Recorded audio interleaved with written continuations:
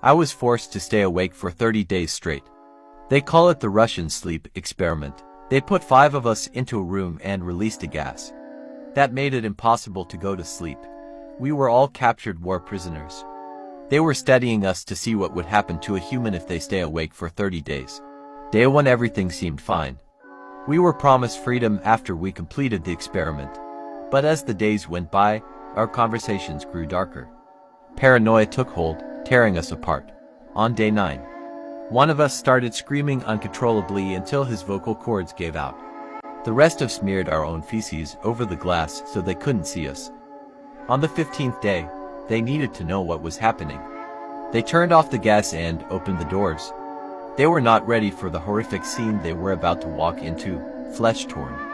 We consumed our own bodies, desperate to stay awake. We didn't want to leave anymore. We begged them to turn the gas back on, but they refused to help us. Somehow we were able to survive all this, but we knew it would be the end when we fell asleep. Remember us, remember our torment.